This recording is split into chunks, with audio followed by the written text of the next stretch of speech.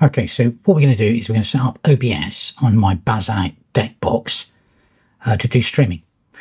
So that's the spec of the unit. It's a Ryzen 9, it's a 9060 XT, 32 gigs of RAM, and it's in Bazzite deck mode, which is basically like when you boot it, so you can hook it up to a TV. It looks like a games machine. But obviously within that, you could just flip it to desktop mode. And what we're going to do, we're going to set it up for some games capture, some streaming, and also use an iPhone. It's like the secondary camera thing. So yeah, so great machine, Minisforum BD795i SE, great. All right, so here we are. And first of all, we're going to install Bazzite. We've installed Bazzite from the Bazaar store, and it'll sit in multimedia. There we go. And we'll launch it. Now, I've got nothing there. We're not capturing anything. You have to do that with the sources, but it's probably best we just set it up properly first of all so we can do some capture. So go into settings.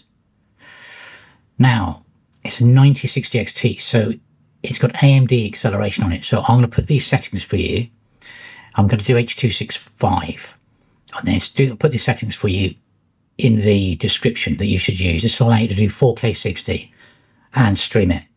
And recording will use the stream sync, so it's the same setting.